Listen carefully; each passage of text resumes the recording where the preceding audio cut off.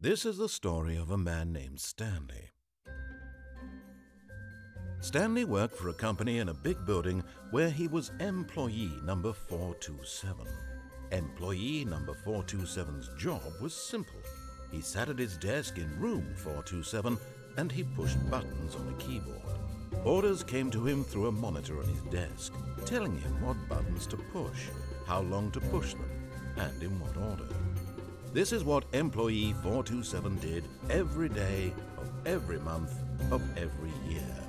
And although others might have considered it soul-rending, Stanley relished every moment that the orders came in, as though he had been made exactly for this job.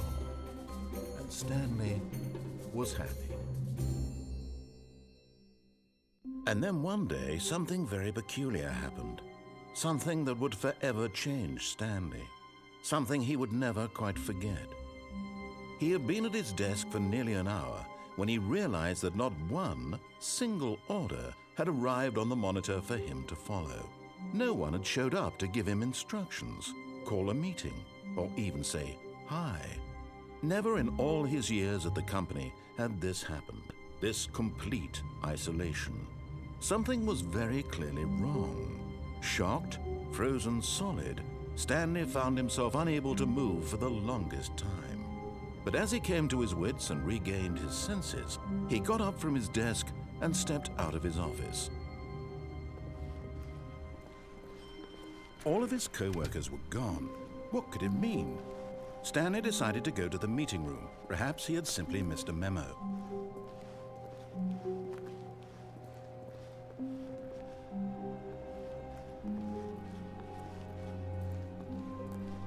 When Stanley came to a set of 2 open doors, he entered the door on his left.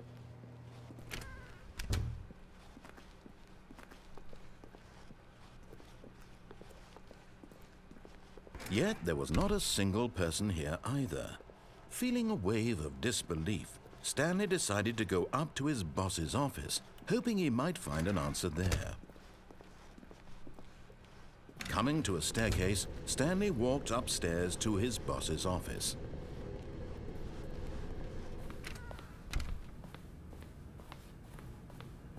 Stepping into his manager's office, Stanley was once again stunned to discover not an indication of any human life. Shocked, unraveled, Stanley wondered in disbelief who orchestrated this, what dark secret was being held from him. What he could not have known was that the keypad behind the boss's desk guarded the terrible truth that his boss had been keeping from him. And so the boss had assigned it an extra secret PIN number, 2845. But of course, Stanley couldn't possibly have known this. Yet incredibly, by simply pushing random buttons on the keypad, Stanley happened to input the correct code by sheer luck. Amazing. He stepped into the newly opened passageway.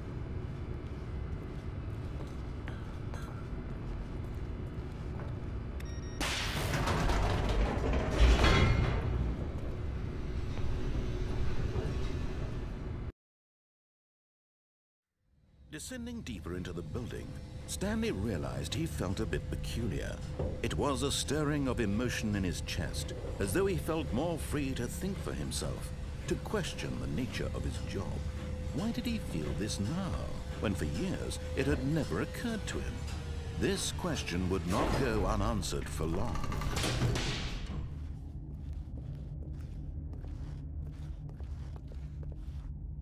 Stanley walked straight ahead through the large door that read Mind Control Facility.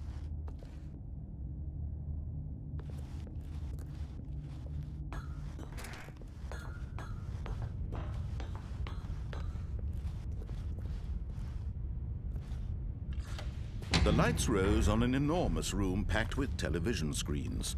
What horrible secret did this place hold? Stanley thought to himself. Did he have the strength to find out?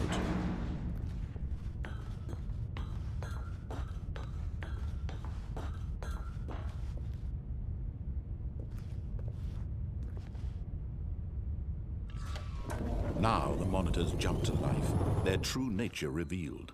Each bore the number of an employee in the building, Stanley's co-workers. The lives of so many individuals reduced to images on a screen, and Stanley, one of them, eternally monitored in this place where freedom meant nothing.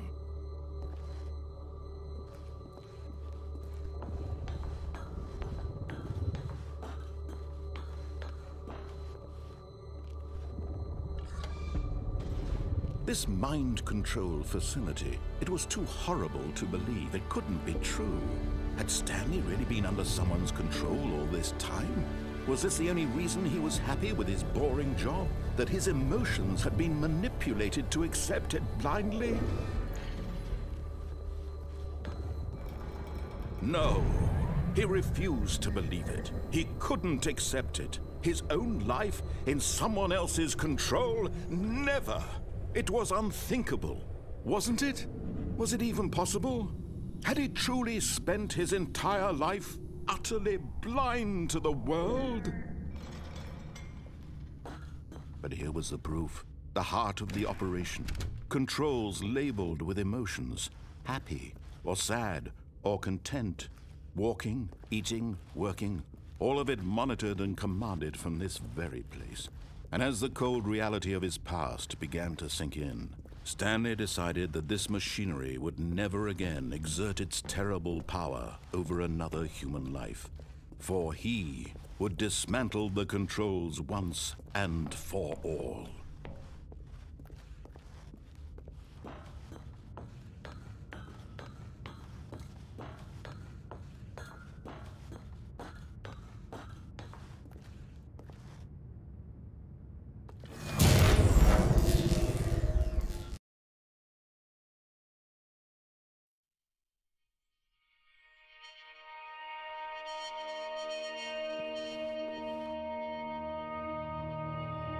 Blackness, and a rising chill of uncertainty.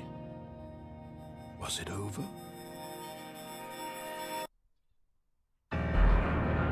Yes! He had won! He had defeated the machine, unshackled himself from someone else's command. Freedom was mere moments away. And yet, even as the immense door slowly opened, Stanley reflected on how many puzzles still lay unsolved. Where had his co-workers gone? How had he been freed from the machine's grasp? What other mysteries did this strange building hold? But as sunlight streamed into the chamber, he realized none of this mattered to him, for it was not knowledge or even power that he had been seeking, but happiness. Perhaps his goal had not been to understand, but to let go. No longer would anyone tell him where to go, what to do, or how to feel. Whatever life he lives, it will be his. And that was all he needed to know. It was perhaps the only thing worth knowing. Stanley stepped through the open door. Stanley felt the cool breeze upon his skin, the feeling of liberation, the immense possibility of the new path before him. This was exactly the way, right now, that things were meant to happen. And Stanley was happy.